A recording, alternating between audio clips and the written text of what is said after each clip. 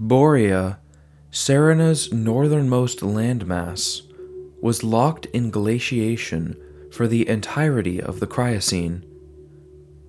Though at the time of Serina's colonization, it supported the same lush grasslands and surely a wide variety of endemic bird and insect life, by 50 million years post-establishment, any rich ecology it had once supported had been wiped out by the advancing polar ice cap. When the continent began to thaw following the increase in global temperatures that kick-started the Thermocene era, this highly isolated landmass was gradually recolonized by travelers from afar. It's now been 100 million years since Borea began to warm, and Borea now predominantly supports a mild, temperate climate, though its northern coastlines would be considered boreal and one of only a few areas to experience significant seasonal snowfall in winter. The south of the West Island and the northeast of the East Island are relatively dry and made up predominantly of grassland, while the east of both islands and the northern coast of the West Island are relatively wet, supporting dense stands of forest. After many millions of years locked in ice, by the late Thermocene, this small polar continent is again home to a wide variety of strange wildlife which can be found nowhere else on Serina. Since the rise of global sea levels at the start of this epoch, the continent has been divided into an east and a west island, along with a handful of smaller offshore isles, with the native flora and fauna varying in their range. Some animals are endemic to one or the other, while certain others are present upon several or even all of the islands in the archipelago. All land animals on Borea in the late Thermocene are descended from either flying birds, which reached the island after it thawed, or from aquatic birds which were able to reach it by water. No relics survive from the eons before it was locked in ice. The great majority of the second wave of colonists would thus not have been primitive seed-eating canaries, but specialized carnivorous seabirds, which utilized the islands only to breed, but remain tied to the sea. Among them, flightless penguin-like species and soaring gull-like forms, as well as marine birds such as porporints, which moved into Borea's many rivers and lakes, previously carved by the advance and retreat of glaciers, giving rise to several endemic freshwater species.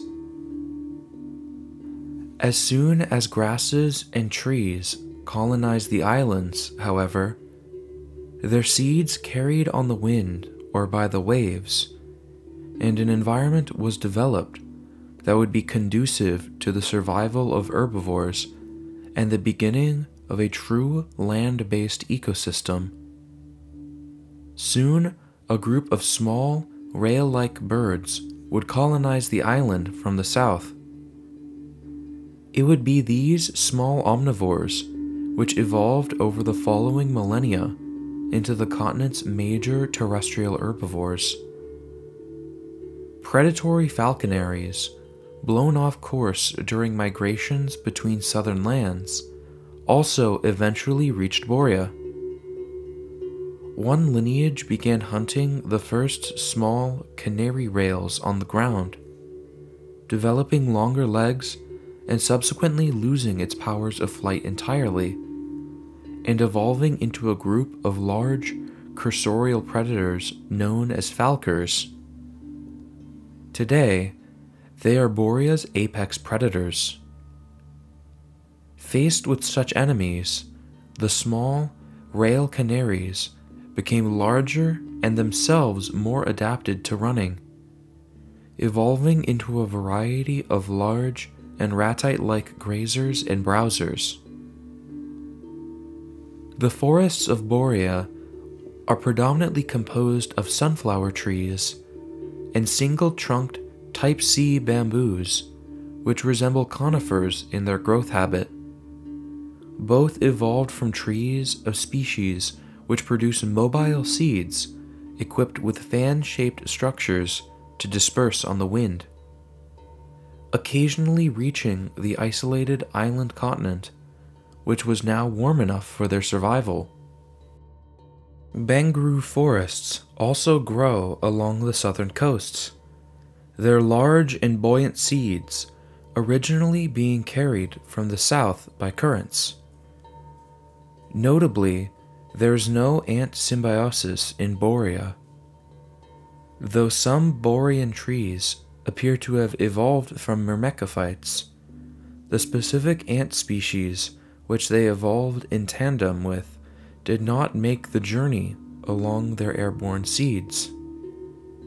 Nevertheless, other groups of ants did reach the island, including flying pollinators and more typical burrowing colonial species, as well as representatives from most other groups with flying forms.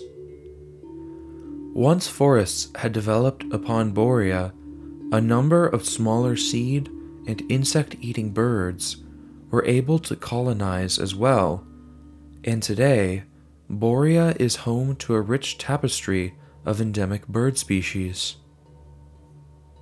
Notably absent, however, are large megafaunal groups present elsewhere.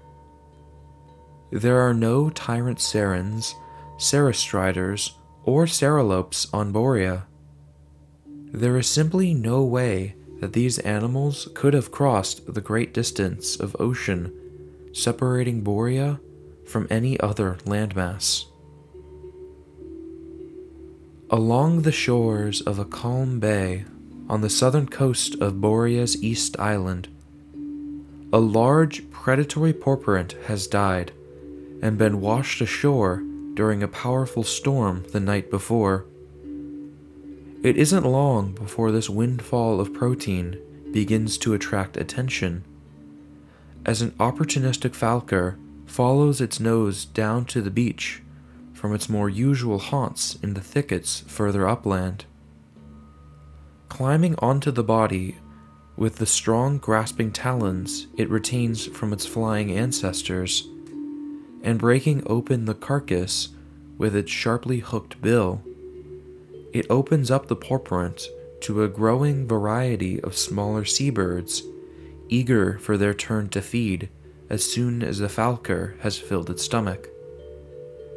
In the distance, oblivious to the drama unfolding down the beach, a tall browser, which looks superficially much like a crane combined with an earth elephant bird, plucks leaves from the canopy of a sunflower tree.